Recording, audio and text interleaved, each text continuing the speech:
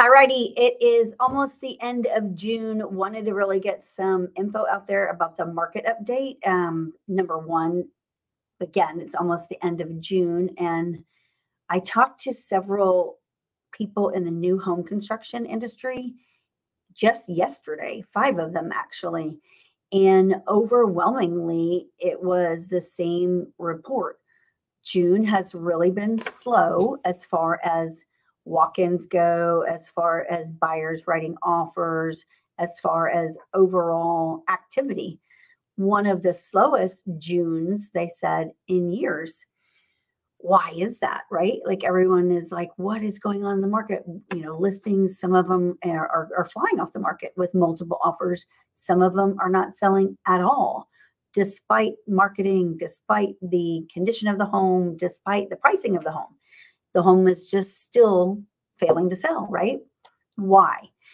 And when you look at like overwhelmingly, so if you don't follow the real estate market and you don't follow us, because I bring you these market updates like regularly, then maybe you don't know, but Texas and Florida were like leading the nation during COVID and right after COVID in the hottest markets in the nation. Why? Number one, affordability. Number two, Florida, of course, for the snowbirders or whatever they're called, the people that leave the north and go there. Scenic, right? Texas, of course, Austin was like a hot market for a super long time. Houston and Dallas have always been. So it's kind of been the Houston market came in after Austin and Dallas.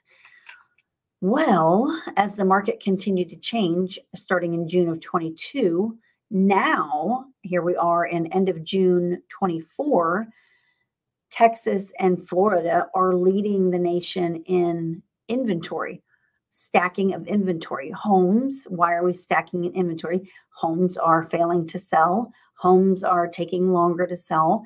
New construction has continued to build because there was such a demand for it when COVID was going strong, right? Well, that demand is not there as strong anymore and hasn't been for over a year now, a year and a half, really. So we've got this inventory, stacking, building, stacking, building. What else is causing that, y'all? Okay. Not only are interest rates higher than we've seen in years, well, when COVID came along, housing appreciation went higher in the state of Texas than we've ever seen.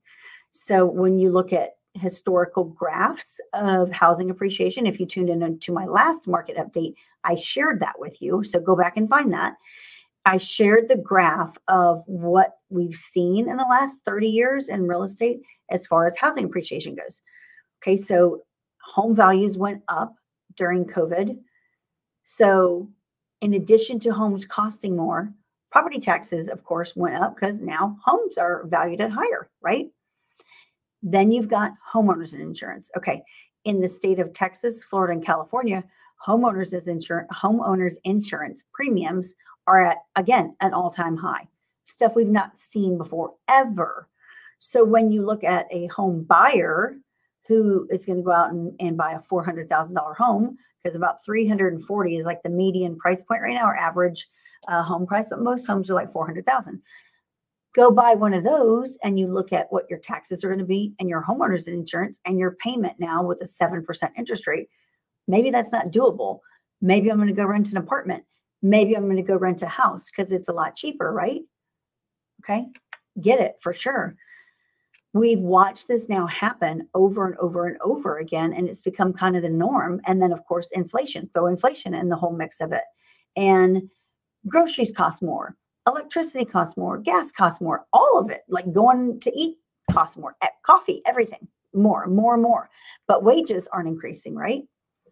So when you look at like people that say, I don't want to be house poor, that's a real thing because yes, when you buy a home, your monthly payment is a fixed payment, except for taxes and insurance. Those are the only things we can't control. And naturally, they go up every year. Rarely do you hear someone say, oh, my taxes went down. Oh, my insurance rate went down. That's rare, right? I say all this to say there's hope, you guys. Interest rates, if you're paying attention to them, are coming down. It's little bits right now, okay? Historically, in an election year, which is what we're in right now, the market usually comes to a halt in October because the election's in November, right? Comes to a halt in October because people are like, I'm not making a move till I see what goes on. And they get obsessed with the market naturally, but it actually starts slowing down before October. Well, is it going to this year? We don't know because nothing's been normal for like the last 2 years, right? In an election year, historically, the sales prices have rose the following year, the year after the election. Sales volume activity has also increased the year after the election. We know that's coming, right? We in the real estate world. Why? We do know, I don't have a crystal ball and I'm not a financial advisor, but I can tell you that interest rates are coming down. I can tell you that everyone that I talk to in my world believes the same thing. I can tell you that if you look at the data and you look at the reports and you look at unemployment rates, real unemployment rates, and inflation rates, and the economy and everything under the sun, they're coming down. Will it happen in July? I don't know. A lot of people that I talk to, September keeps getting thrown out, of course. I'm like, it's not going to happen in September. Why would they wait until September, knowing the market's going to slow down in October? Now, granted, you can think whatever you want, but anyone in the White House wants to make it look like they're doing a great job, right?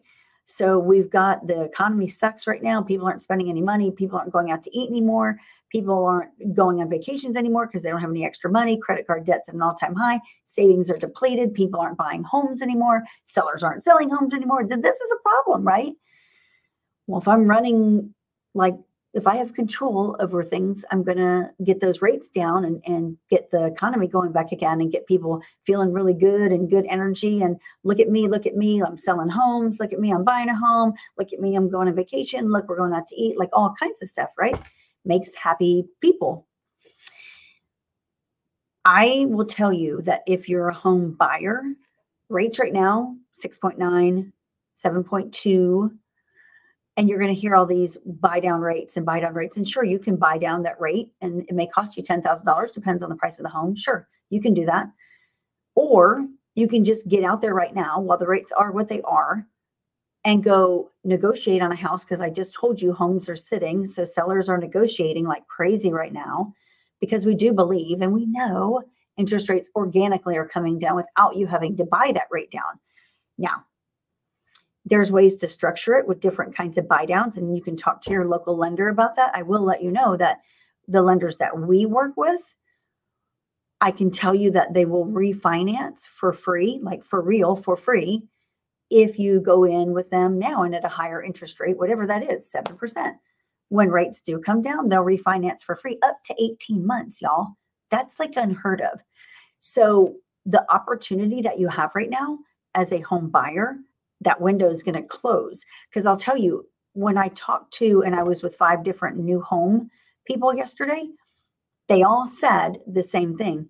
Well, we've been told that we've kept prices kind of at a standstill, and they have, like, everyone's prices have been like the same. But when interest rates dip, because they are, we're going up at least $20,000, which home values are already high. So tack on another 20 grand to that. Would you rather pay $20, $30, $40, $50,000 more for a home in 90 days? Or would you rather get out today and get a home probably for $10,000 or $20,000 less than what it says on that list price, and maybe get some money for your closing costs and get incentives? I don't know. You do the math. What makes more sense to you? So stop focusing on the rates, because again, we don't have a crystal ball, but I'm telling you the rates are coming down. I live in the optimist world. I'm not going to focus on the negative. I'm going to focus on what I know is true, hope. and that this is all coming, y'all. All good things are coming. So home sellers, if that is you watching this right now in any world, I'll tell you this. Here's another thing, because I'm obsessed with the housing market. I study it like crazy. Well, I started this video and I told you guys that Florida and Texas during COVID were like leading the nation in hotspots. And now I've told you now it's flipped, and Florida and Texas started leading the nation in home sitting and inventory building. Weirdly, what's ranking one of the hottest spots in the nation is Providence, little bitty town of Providence, Rhode Island. Crazy, right? But what is another interesting fact, interesting, I think anyway, Denver, Colorado, which has been a hot market for years, I mean years, now has home sitting on the market. Phoenix, Arizona has been another like insanely hot market, home sitting on the market now. So now it's not just Texas and Florida. Now we have 6 other states that are in that little melting pot of homes sitting on the market, inventory building.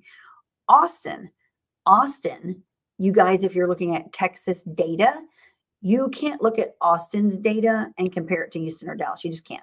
It is not in the same market. Austin also was not in the same market when home values were going up, because home values in Austin went up like crazy.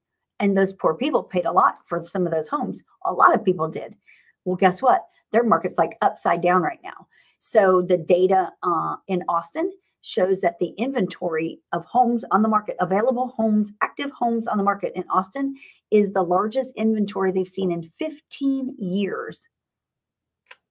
I don't know. I tell you all of this because I want you to understand the real estate market. It is cyclical. The last 2 years, actually the last 3 years have been weird, wild, and unpredictable. Maybe that's the way it's going to be for the duration of the world. I don't know. But what I do know is that hope is coming. Lower interest rates are coming. So get out there now if you're a home buyer and get in a home, get in a new construction home. It'd be crazy if you didn't do that. They're making deals. You can get in a new construction home right now, go into a development where they're still building. And so they've got new construction going on. You can go pick your lot. You can go pick your floor plan. You can get lots of incentives because they have a lot of inventory. Don't think that they don't, because they do. And you don't have to lock your interest rate until their home's almost completed. So by then, rates are going to be great. And then if you bought it down, you could probably buy it into the 4s. Y'all got to think. Stop being reactive and be intentional with how you handle your money, your investments, decisions, real estate. So if you are a real estate agent and you're watching this and no one teaches you, trains you, educates you, guides you on any of this stuff, that's unfortunate. You can always come and join us. We are with Real Brokerage, fastest growing publicly traded real estate company. And amazing culture, of course. I am a broker. We are in the Houston area. We have our own training facility. We train anybody with Real. You don't have to be on our team, though we do have a team. And we do provide leads and all kinds of stuff for our agents. They're fed everything under the sun. We have 90,000 leads that they're sorting through right now, and more coming in every single day. If you're a home buyer and you don't have a real estate agent and you don't have a clue how to maneuver through this market and no one's guiding you and giving you ideas like I just told you right now, definitely reach out to us. You can go to triciaturnergroup.com. If you're a home seller and you want to get your home sold and have it actually looking great so you get top dollar when this market shifts, because it happens overnight, y'all. We have our own staging company too, Honeybee Home Staging and More. So we stage our listings, no cost to you, the seller, no extra cost, I should say. It's just because we want our listings to look good. And we want your home to sell for more money, so we all make more money, right? So definitely reach out to us, triciaturnergroup.com. If you want to schedule a call and discuss any of this stuff, I'm always up to talking about the market because I'm obsessed with it. Grant Cardone says, be obsessed or be average, right? Obsessed, always. You can schedule a call at calltriciaturner.com. Have an amazing day. Remember, there's hope and there's brighter days ahead. Bye, y'all.